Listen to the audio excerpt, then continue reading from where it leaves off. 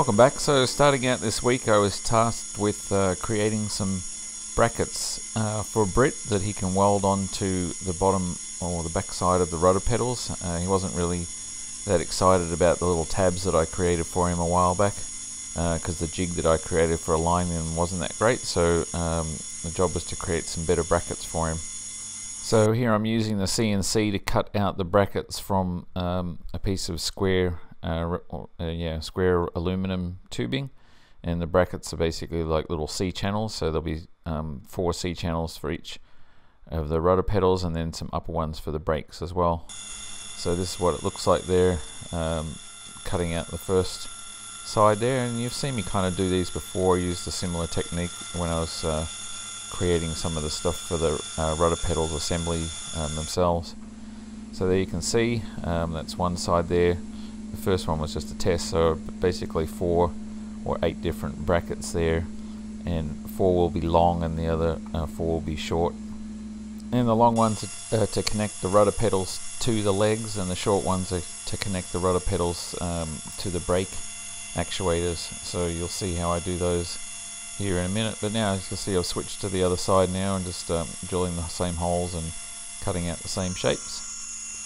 And just about getting done here. So this time now I'm actually on the side in between, and I'm just cutting these little slots there, which allow me to have a nice uniform length for the short brackets, as you'll see once I cut them out.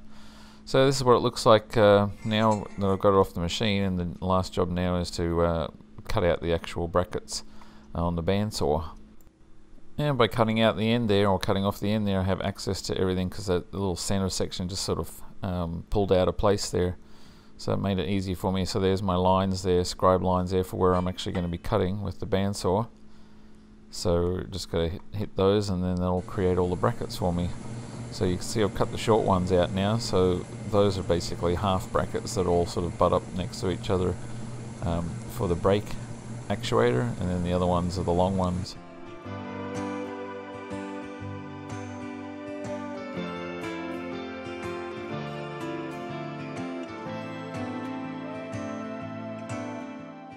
And I got all those cleaned up using the countersink tool. So the next job now is to create a couple of little similar brackets, and these ones are for the side sticks that I mentioned in the last video, to connect them to the elevator torque tube, because those other forks that I had were just that one there that was too narrow and it was a little bit too long, so I decided to create my own, and it needs to fit that rod end in there, and that doesn't fit, so it'll actually fit in there nicely. So that's the task at hand. And as you can see, I've got those cut out. I just need to round off the corners and then drill the holes in the back side there so they can mount up to the spindles, and then assemble everything.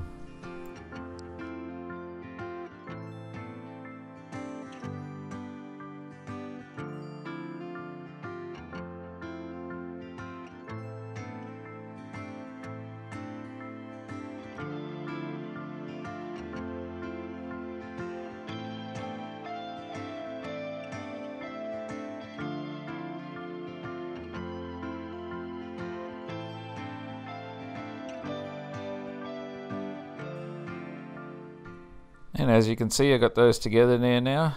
So the job now is to put them back onto the side sticks, but I also need to adjust the length on those rod ends there. That gold one sitting there on the table, that guy there, that's a little bit too long. I need to make it as short as I can in order to give me the most amount of throw.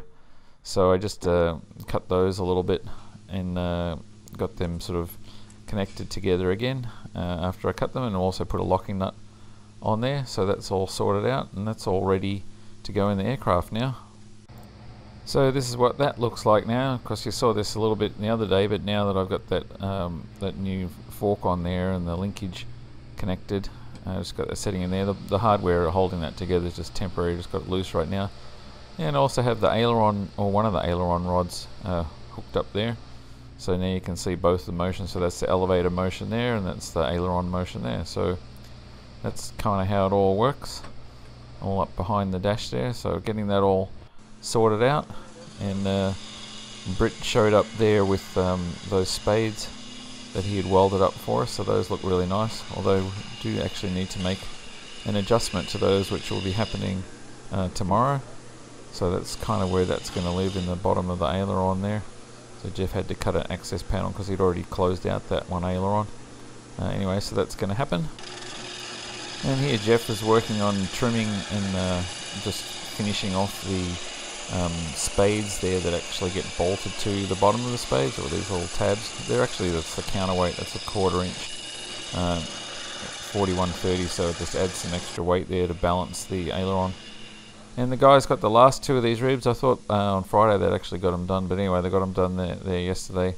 So that's all of them now, and those ones have just got to cure up, and Jeff will be ready to start doing some more work there on the elevators. And now we're on to Tuesday today, and my job is to work on more of the flight control, so creating another little bracket today. So this is the one that mounts up to the end of the linear actuator that's going to be for the trim control for the elevator. So there's my little bracket that I created, and that goes through there, and with a AN4 bolt to hold it in place, and then that gets bolted up to our little hook spring thing that we created a long time ago there. That's it there. So that's basically how that gets bolted up there. Just drilled some holes through that, and that's just a fiberglass hook there that just basically acts as a spring. So yeah, I actually just had it sitting there, so now I've got it clamped in place and just going to drill those holes through there for the mounting. So the idea for this trim actuator here is to provide force there to keep the elevator trimmed, instead of using like a trim tab like you would normally do on most other aircraft. And Jeff's here working on figuring out the ribs there, the hardpoint ribs that actually mount that spade. They have to be bonded into place there and give something for the spade to bolt to. So he's working on that. And I mentioned a long time ago that we're going to be having a bunch of cameras on board, and these are some camera mounts that we're going to actually be able to move around on the outside of the aircraft. They're these nice strong ones that you can mount your action cam to or whatever. And we have this. I have 3 of the Sony action cams, so actually putting 5 different hard points into the fuselage. That one's in the top of the scoop, so we'll actually be able to put a camera on and face it any direction, from the very top of the aircraft there, or top of the cabin. And then there's this one here that's going to be in the nose hatch, and so that'll be there on the left hand side, and you'll be able to point the camera forward or backwards or sideways out on to look out on the foreplane or whatever, so you get a bunch of different angles there. And this one here is in the baggage compartment, and it's going to be you can bolt the camera underneath there, so you'll actually have a view where you'll be able to see underneath, which would be kind of neat. There's like the view will be right there, what the camera is showing right now. So that'll be pretty neat. And again, you can turn it in any direction. You can look out the side if you want, or look out the back. And the cameras I have are the Sony action cams, and you can trigger them all at once. So this is what the view will be sort of like on that camera there on the nose. And again, we'll be able to point it in any direction. And then we're going to have 2 different hard points there in the wings as well. So as you can see, Devin's in the process of putting in the hard point for that, and Jeff's giving him a hand. So yeah, we have 5 different hard point mounts, and all we have to do, they're just 1/4 20 threads, and we just screw those brackets to them, and then mount the camera to the mounting brackets, and press the remote control, and away you go. And by the end of the day today, I made quite a bit of progress in the cabin there. As you can see, I've got that linear actuator in place now. Still need to put the final mounting screws on that bracket that it's resting in. And I've got some of the other bits of the dash in there just in place, just to help things get aligned. Got things with the autopilot sorted out. I'm going to create the linkage for that tomorrow. And let's see, what else did I get done? Yeah, I've got the actuator actually working here, just hooking some power up to it, so you can see what happens now when I hook power up to the linear actuator. It'll actually pull the stick back out, just basically affecting a nose up attitude trim.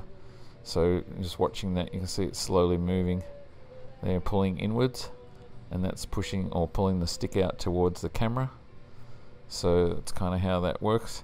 And of course the trim is actuated just by the hat switch on the that's on the stick, on the side stick, and the spring is just there, so you can kind of fight it a little bit like normal trim, but overall it'll pretty much hold wherever you set the trim to be. So that's kind of how that's working. So anyway, that's our update for the first half of this week, and tune in again on Saturday and see what more progress we make towards getting this thing all done and together. And please subscribe if you haven't already, and give us a like, and thanks again for watching.